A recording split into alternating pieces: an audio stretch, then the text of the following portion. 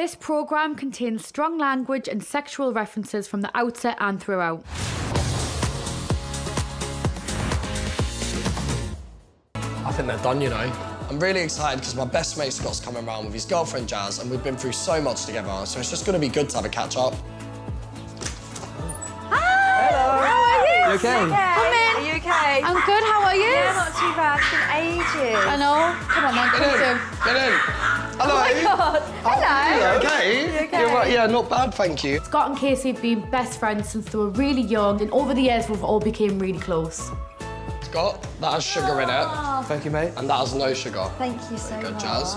This looks really cute, doesn't it? On a scale of 1 to 10, what do you think of the presentation? Appearance-wise... I think he looks quite cute. Thank you, Jazz. At least someone's being nice. Don't judge a book by its cover, eh? Yeah, very true, very true. Scott is one of my best mates. I've known him for about 12 years now. We met at college, we played football together, and we've just been really close ever since. Do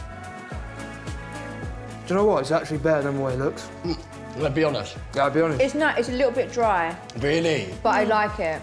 Okay. Is there a lot of garlic? Oh my God, that's what I said! You smell the garlic. You could. There's too much garlic here. Why did they have to say garlic? I'm never going to hear the end of this from Marnie now. What type of girls did you used to date in college? I bet they were like... Blonde. Yeah. Yeah. True, that was true. What made you change to brunette? I used to love blondes, man. Yeah. I still feel like you do a little bit. No, When he watches porn, they're always blonde. Always blonde. How do you know? You spectating or something? Kids, I've caught you like 100 times. Every time I open Safari, the big my blonde God. with fake tits on there. Okay.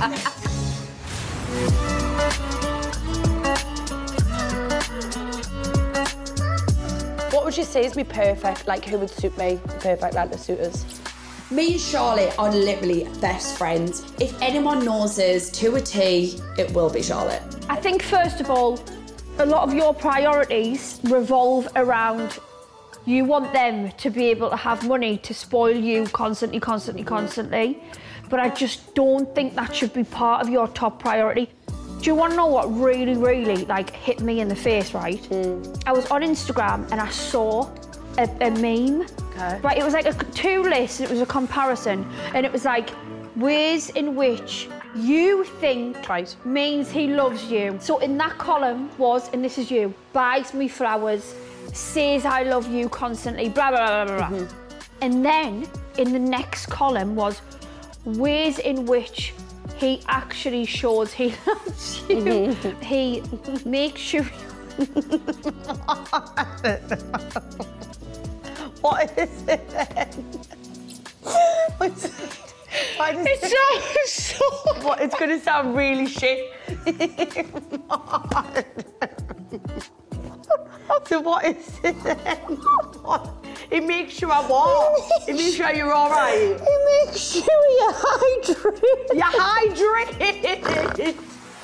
It makes sure you're hydrated. It's what? Because you want a drink.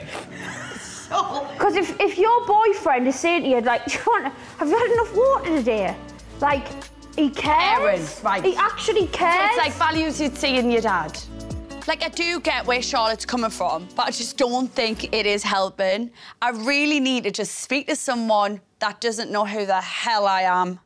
You had relationship advice once. It was just amazing. It's just nice to be able to talk to someone. Someone that you don't know. And get advice about life situations.